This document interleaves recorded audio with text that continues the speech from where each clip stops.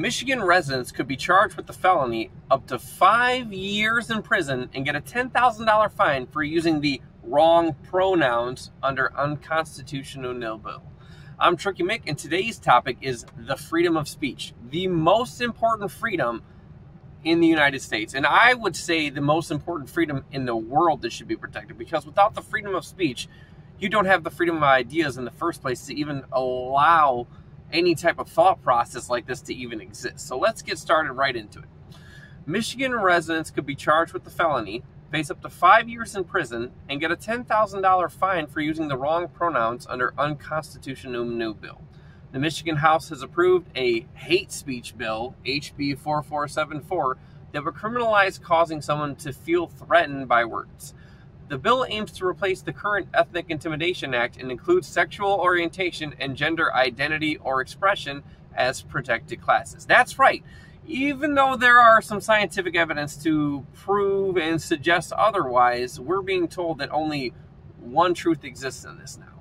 Offenders could face up to 5 years in prison for the felony offense. Some have argued that the legislation could infringe on free speech rights, because it absolutely does infringe on free speech rights. I don't know who is saying that they argued that it could, but it definitely does. And anyone who says otherwise is just blatantly lying to you for no reason. So let's keep moving forward. Michigan's House of Representatives has passed a hate speech bill known as HB 4474, which criminalizes causing someone to feel threatened by words, including the misusing of their pronouns, with the possibility of a hefty fine or even jail time. That's right. So if you whistle at me saying, "Hey there, pretty lady," you're going to be in trouble.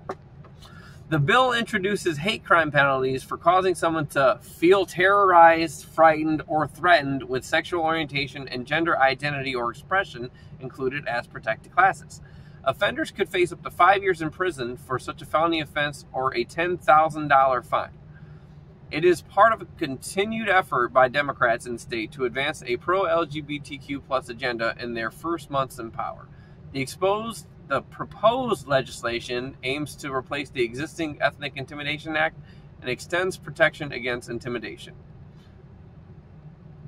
So what do you think about this? Do you think that this is right for the free speech to be limited of Americans? For the free speech to be limited of anyone across the border, whether that be Canada, Mexico, China, anywhere around the world? I think that at its very core, preventing the freedom of speech prevents freedom from happening at all. Well, I'm Tricky Mick, and this is today's topic. So I'll catch you next time.